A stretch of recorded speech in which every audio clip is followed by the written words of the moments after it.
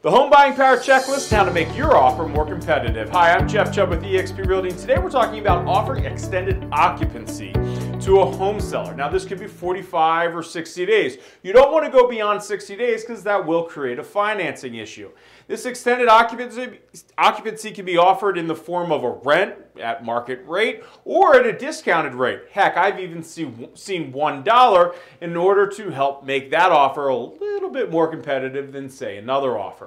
This could be useful for a seller who's still trying to find a house, has a delayed closing on the house they're looking to buy anyway. Maybe they're buying a new construction house and it needs to be completed, or heck, maybe they're moving out of state and just need a little bit more time. Whatever the reasoning might be, this could be a creative solution if you aren't needing to be in that house the next day. And it also allows you to lock in your rate, which could be very important if it is an increasing interest rate environment.